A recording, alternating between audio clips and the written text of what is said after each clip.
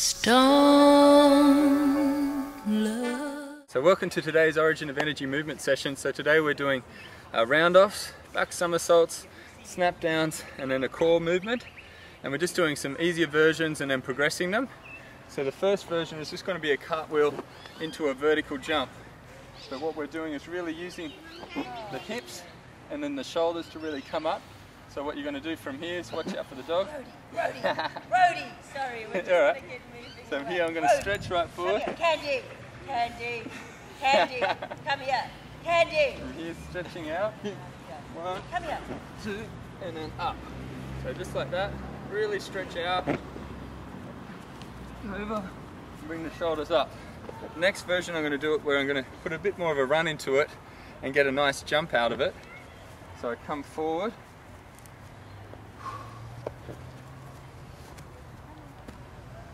And really jump out.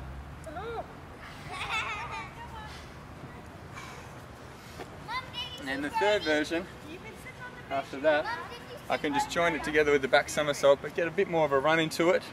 And really, you want to feel like you're almost like you're sprinting into it, so you're really driving, and it's all explosive.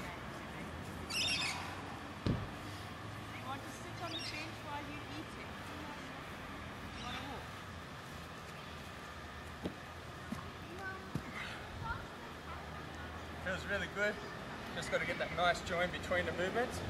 We're doing a round off on both sides so it stays balanced through the core. It's a bit harder to do the somersault on the other side.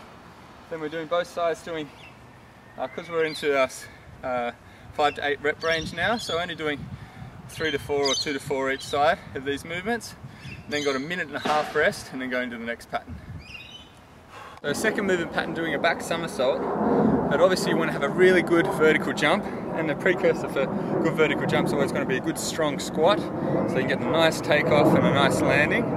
And from here though, just getting it nice and high, and really as the arms come up, you want to really bring the hips forward, so it's like you're almost going to fall back, so that way when you're doing the back somersault you've really got to get, the whole thing is that your hips overtake the shoulders.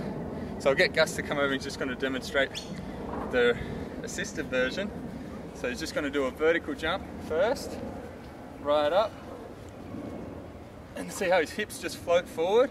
Now he's going to do the same thing at the very top. He's going to tuck tight, but bring his hips to his shoulders. That's nice. And then that's when you get that nice light point, and you get the flick and go over. So from there, just doing the same thing but just explosive, and then going over the top. So nice high vertical jump, and then it's just like a backward roll going over the top.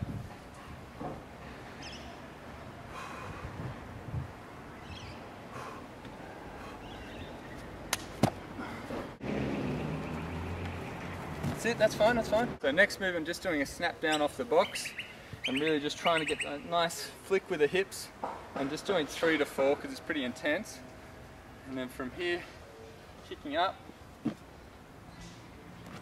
and flicking under. So you really want to have that feeling like when your feet land, that you've got no other choice but to step back and fall back, because you're really trying to get this nice flick to there to get it into the back foot. So then do the same thing, but then all I'm going to do is from that position there, when I'm landing, going straight in to the back foot.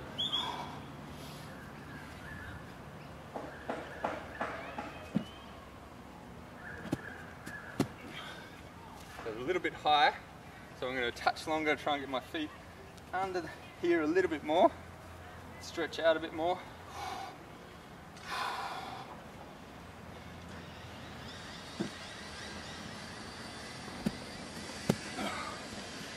Still a bit high.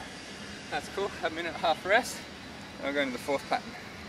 So Gus is just taking an active rest. Hey Gus, what are you doing in the bushes over there? So the fourth pattern, just doing a Bosu crossover crunch. So from here, just coming up onto it, coming over. Strong core. An easier version would be to keep the legs on the ground and then come up and over. To make it harder, just come over a touch more, so the legs are in the air. Doing 3 to 4 each side.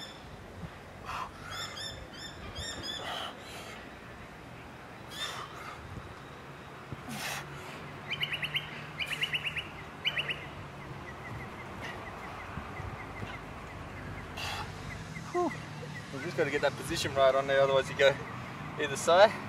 So doing 3 to 5 sets of that today. And that's our workout. See you next time.